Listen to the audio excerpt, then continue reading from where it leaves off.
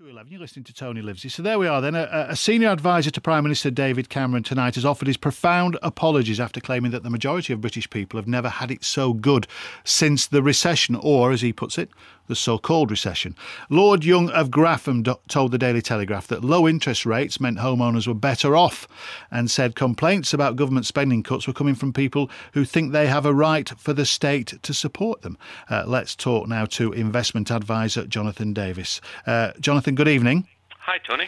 Will anybody have any sympathy at all tonight with Lord Young? I'm sure a lot of people will have a lot of sympathy with Lord Young. A lot of people will hate it. What I find amazing about it is that there's actually a lot in what he said that could have come out of New Labour. And I know that sounds really weird, but let me tell you, who was it that slashed the interest rates? They say the Bank of England is independent. I have not bought that since they called it independent, and I don't believe it's independent. The fact is, interest rates were slashed under New Labour. The fact is that although the planet Earth had the biggest recession,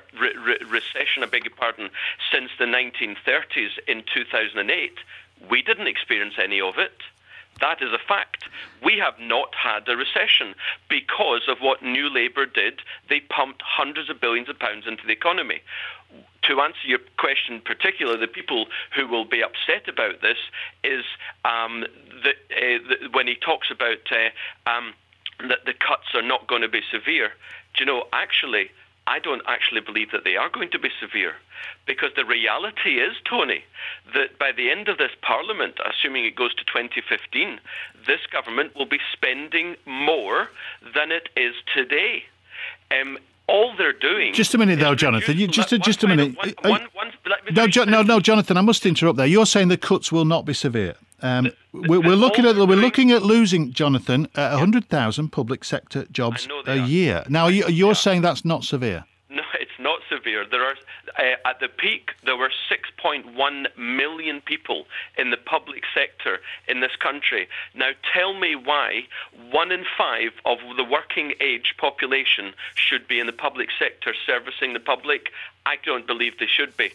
And they're not. It's just like the Thatcher cuts, the mythical Thatcher cuts. There were no Thatcher cuts.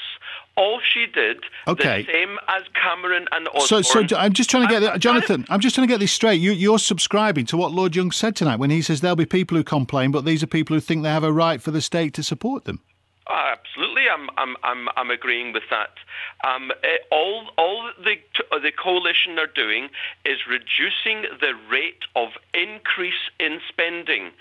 In terms of cuts, all it is inflation-related cuts. The actual amount we're going to spend is going to increase over the next 4 years. But I think people listening to this, Jonathan, will accuse you of the same thing they're going to accuse Lord Young of, taking too wide a view. Because whichever way you look at it, if you talk about losing 100,000 jobs per annum, then that's going to be hugely painful to the people of Britain.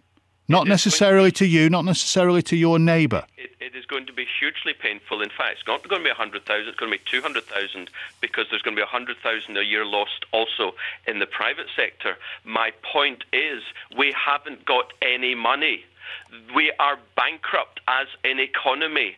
There is no alternative.